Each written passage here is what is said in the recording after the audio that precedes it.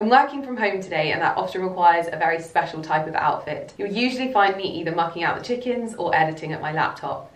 So let's get ready for the day. I'm going to start the outfit off with these moss green jeans that I got from H&M.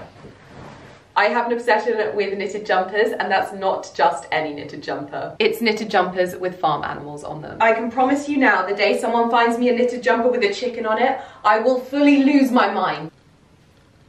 Today's boots are the Regina boots from Fairfax & Favour. Pop socks, of course.